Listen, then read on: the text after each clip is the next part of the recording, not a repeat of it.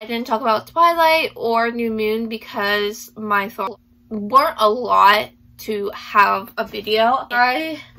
On my little iPad, my handy dandy notebook, if you get the reference, we could be friends, I ended up writing all my thoughts on it, and like it was a whole essay Allie wrote. It starts off the book with Jacob like having like a note from him, like something like this is my planner, daily, not my planner, but my like to-do list, but like a note like this, and it was like scratched out that Jacob is going through it and he doesn't want to talk to Bella, which we all have our boundaries, and if someone's like, no, I don't want to talk to you, I'm gonna be like, period, like, I understand that, I'm gonna give you your space. However, Bella has different ideas. She just is like, I'm gonna talk to him if he doesn't want to talk to me.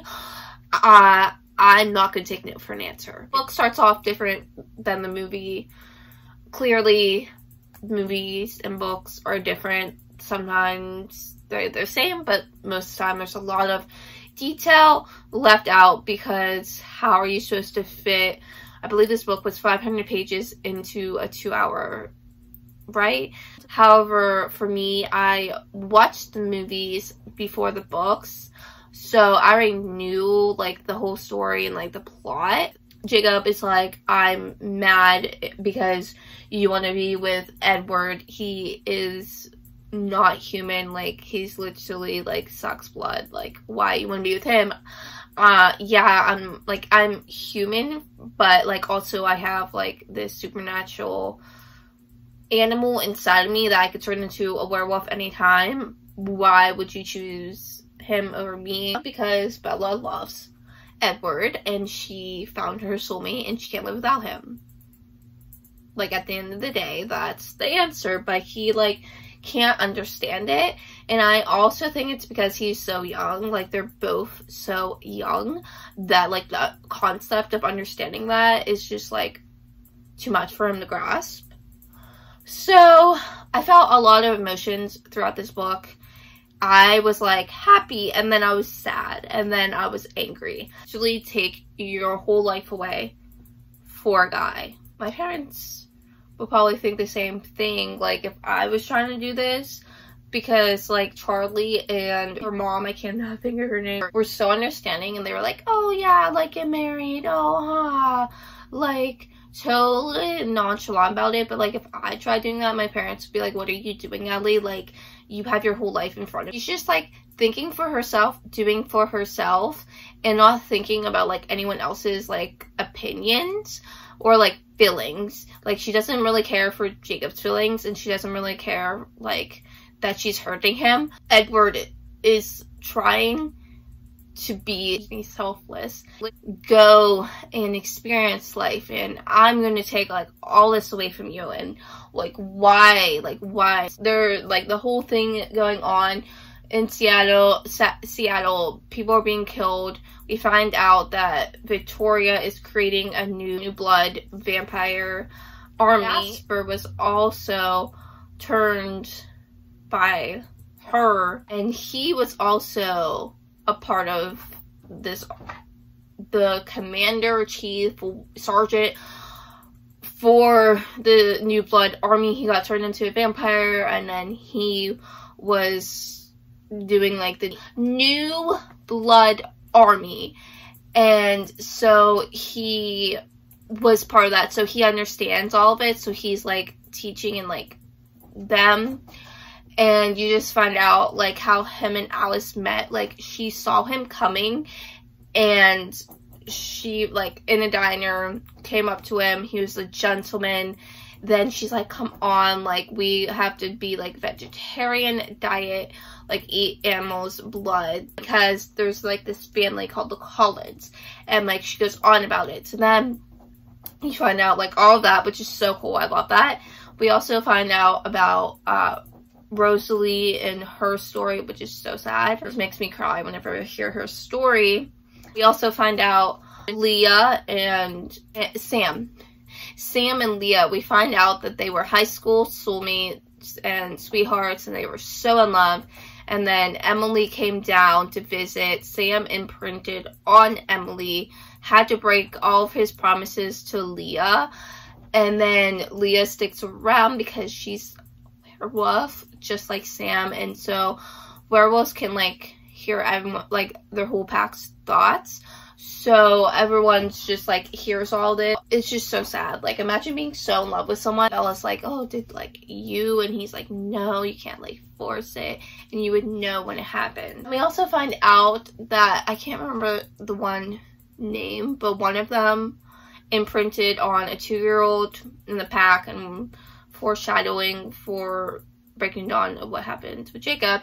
We also find out about a story that this werewolf saved her clan by, like, to her arm, and then the vampire was like, oh, and then the werewolf killed the vampire.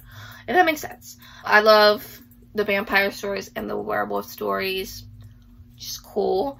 I'm Team Edward solely for the fact that he is selfless and he understands, and he has, like, this mentality and knowledge. And Jacob's, like, a little immature, and he's just, like, thinking for himself. They're like, oh, like, Bella, what are we gonna do with Bella? They decide, well, Jacob decides, like, oh, let's go on the mountain in a tent. So Edward goes up, sets everything up, while Jacob is, like, carrying her because his stench, I guess you can say, masked her scent. And then Seth also comes up. Then there's, like, this scene where, like, Bella's freezing, and obviously Edward is freaking a stone, so he can't help her. So Jacob ends up, like, cuddling with her, and then, like, Edward and Jacob's commentary is so funny. And we know Edward and Bella are talking about, like, oh, like, I'm gonna marry you, because she said yes to marrying him. Jacob finds out, he can hear, like, the thoughts, and Jacob, like, runs off, and Bella's like, oh, no, no, no, no, like, they talk. She ends up, like, making out with him, which is, like, what was the point of that? Victoria is like, oh, like, Bella's gonna be where Edward is, so she finds Edward's trail scent, goes up there, fight breaks out, and then Bella does the thing with a rock, and then the vampire Victoria's like, and then Edward, like, breaks her into, like, pieces, and Victoria is no longer alive, even though she wasn't even alive. Her soul was, like, frozen in time, and now she's, like, back in, like, I don't know, hell or heaven, whichever she goes to. And then Edward's like, oh my gosh, like, you just saw me, like, literally ill someone, and you're, like, totally fine with it. And she's like, I'm just worried, like, are you okay, are you okay? On the way back, Jacob, like, gets hurt, and he's, like, screaming, and he's, like, in pain because he got, like, bit, like, obviously, like, it's gonna hurt. Charlie's was with Billy, and he was like, yeah, like, you heard this loud, like, scream, like, it was awful, and not realizing that, like, that was Jacob. Anywho, so then Bella goes to talk to Jacob, and she's like, oh no, I didn't choose you, I'm still getting married to Edward. And so then Jacob, like, freaks out and, like, is very upset. Like, obviously, like, she literally made out with you, so you're probably thinking, oh, like, she chose me. No, she's like, sorry, no, I'm still with Edward. And so then she makes the choice, bye, and she's definitely being with Edward. And so then she leaves, and she's in her car, like, bawling her eyes out. Well, not car, her truck, bawling her eyes out, which, like, this part broke me. Like, my heart shattered.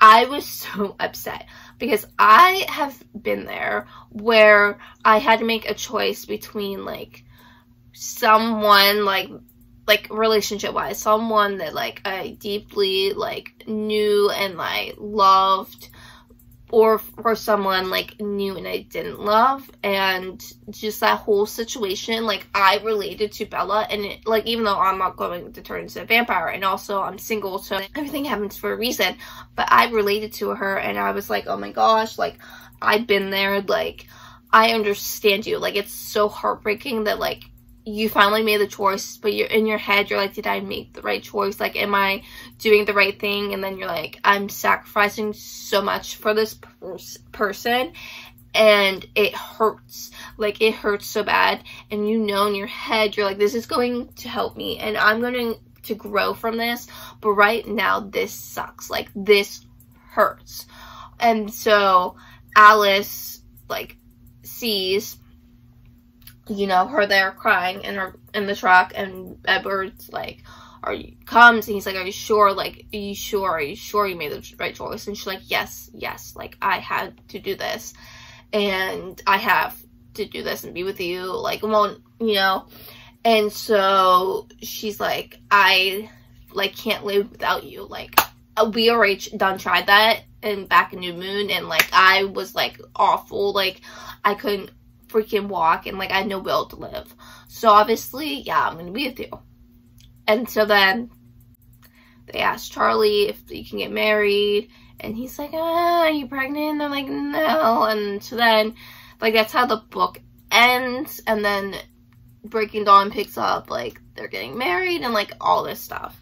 So that's my thoughts. Honestly, I rated it a 5 out of 5 on Goodreads. It was my favorite book.